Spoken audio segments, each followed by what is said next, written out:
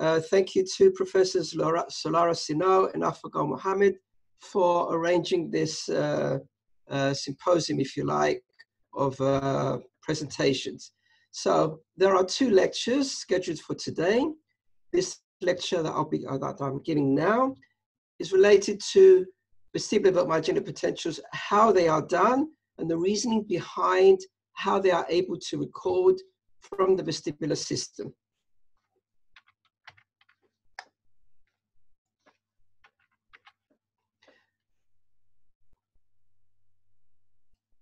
So this slide is for the benefits of those participants who are not in the ENT field. So the vestibular system, as most of us know, is responsible for the sensation of balance. We have the end organs or receptors of the vestibular system located in the inner ear. 2 sets of end organs are present: the semicircular canals that are responsible for detecting angular acceleration, and the otolith organs, the saccule and the utricle, responsible for linear acceleration. And when we are talking about vestibular evoked myogenic potentials, we are referring specifically to the otolith organs and recording function from these end organ receptors and their pathway through the peripheral and central nervous system. So evoked potentials, as you know, require a consistent stimulus to be given, like, for example, visually evoked potentials, brainstem, auditory evoked potentials, etc., etc. For vestibular evoked myogenic potentials, the original stimulus used when designing these evoked potentials were to use a physiological or natural stimulus to create head acceleration, and that was to place the patients in rotating chairs or allow the head to drop from a lying down position. But as you can understand from this description, that these examinations were difficult for the patient, not very reproducible between trials, and produced potentials that were of long latency. We now have at our disposal vestibular evoked myogenic potentials, which are easier to perform, at least easier than placing a patient in a rotating chair. And in this case, we use sound stimulation. How is it possible to use sound stimulation? This will be described in the next slide or 2.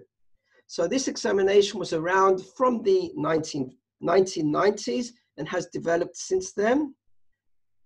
And unlike the standard sensory evoked potentials that I mentioned earlier, the vestibular evoked myogenic potential is recorded from muscle, tonically contracting or tonically active muscle. But this remains a non-invasive method. Everything is done from the skin surface, but this evoked potential is specific to the vestibular system. And the stimulus used in vestibular evoked potentials, vestibular evoked myogenic potentials, in the majority of cases, if you have it on your system, is tone stimulation, not click. If you are familiar with brainstem evoked potentials, although you can use clicks.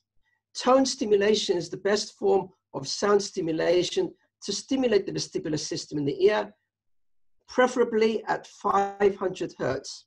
And you also need a stimulus of 120 decibels above peak sound pressure level, which is equivalent to 90 decibels above average hearing threshold.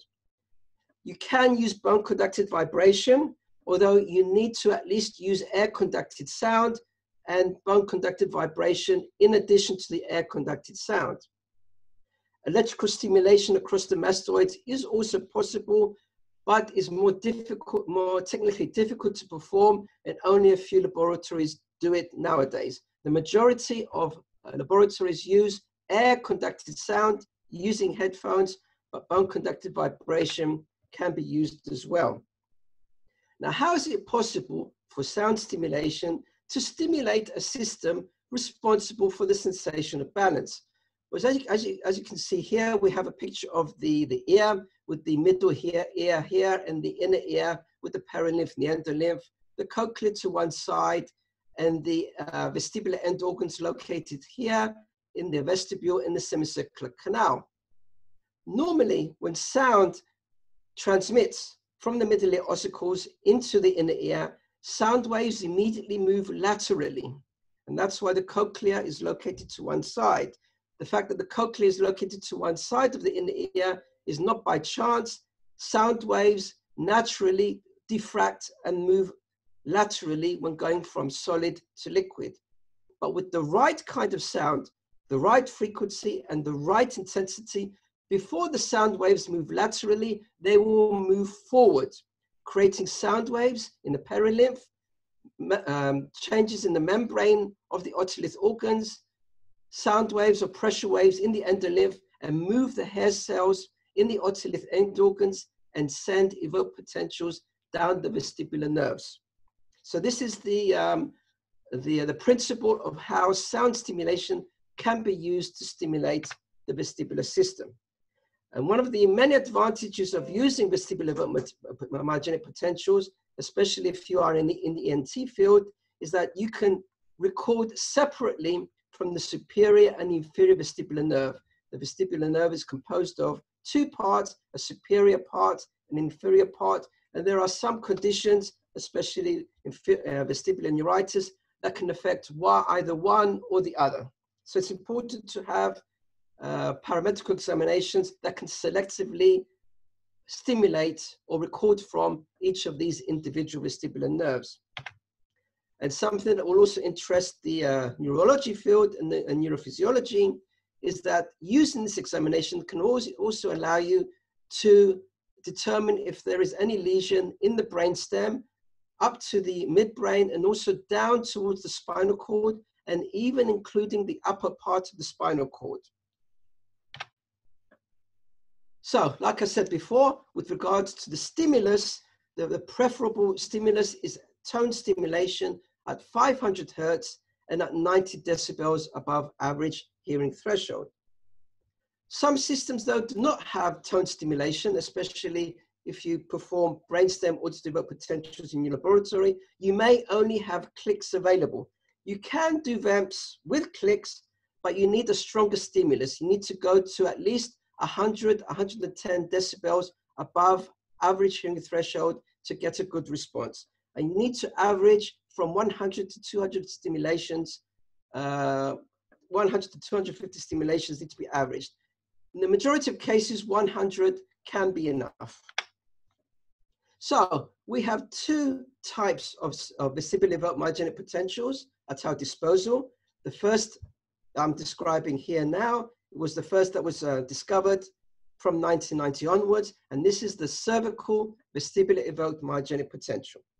The cervical vestibular evoked myogenic potential is recorded from the tonically active sternocleidomastoid muscle on the same side as the ear being stimulated. And this examination, the cervical vestibular evoked myogenic potential, records function from the saccule, mainly saccule, because there is some utricular activation as well, but it's mainly a saccular response. From the inferior vestibular nerve, the vestibular nuclear complex in the brainstem, the medial vestibular spinal tract, motor nucleus of the sternocleidomastoid muscle, and the upper part of the spinal cord. I mention these structures as well because I'm sure there are participants here who are maybe in the neurology field and neurophysiology field. It's important to know that this pathway also includes this central nervous system structures. And the response that we record is mainly an inhibitory one, which I will describe in more detail very soon.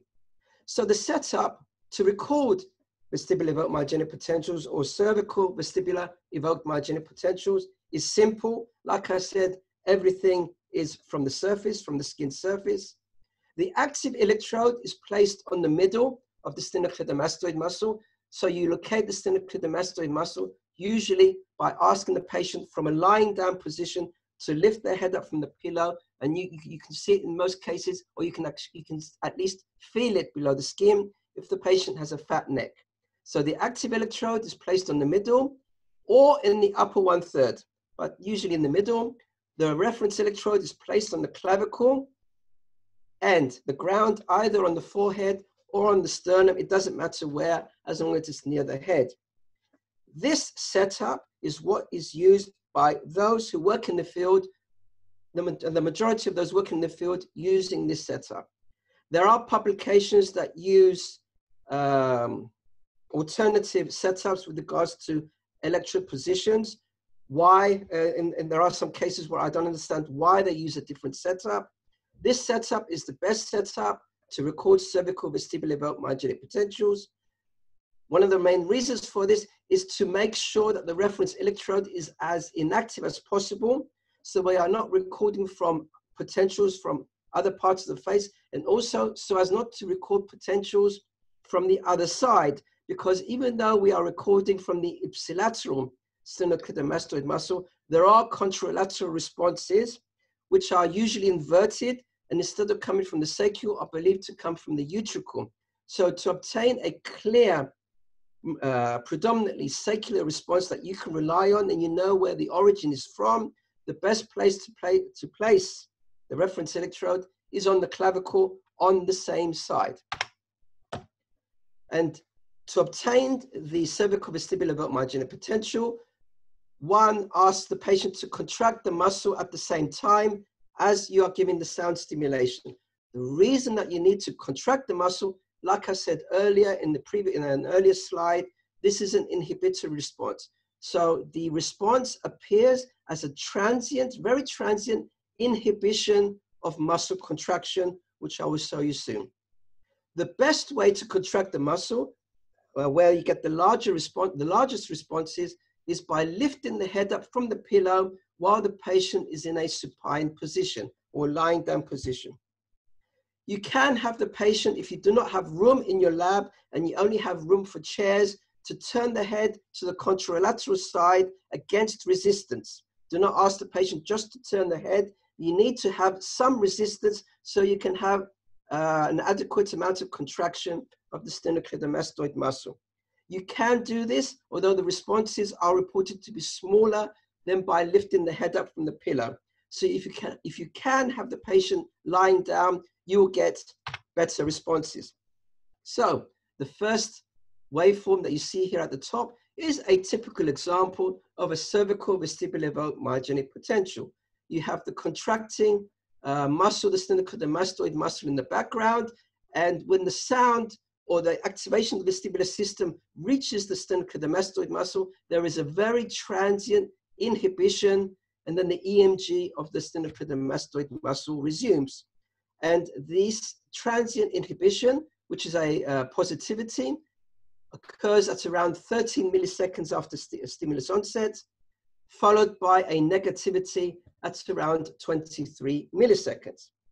So this is a waveform that you will get in the majority of cases. There will be some patients that produce a lot of EMG, and it may be difficult to see on occasion, but it's very important, at least in all possibilities or in all occasions, you should at least anyway obtain more than one trace.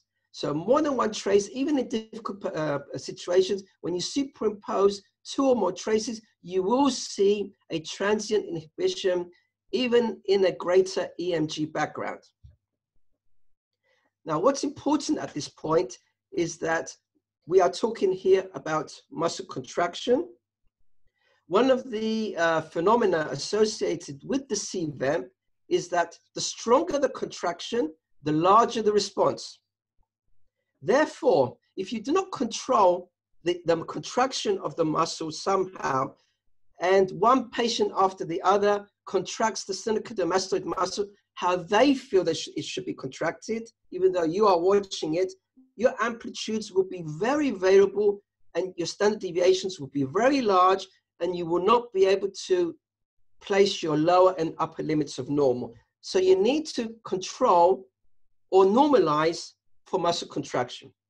I don't have time here to go into the various ways of doing this. There are various ways you can do it depending on the system that you have. And at this point, I'd like to say that at the end, on my final slide, I will give you my email. If you have any questions or you don't have time to ask me anything here, you can send them to my email and I'll be very happy to help.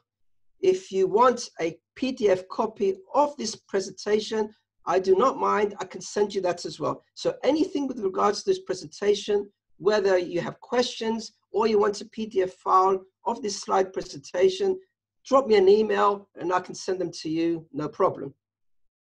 Now, what I'm showing you here in the bottom is a almost simultaneous recording of the EMG.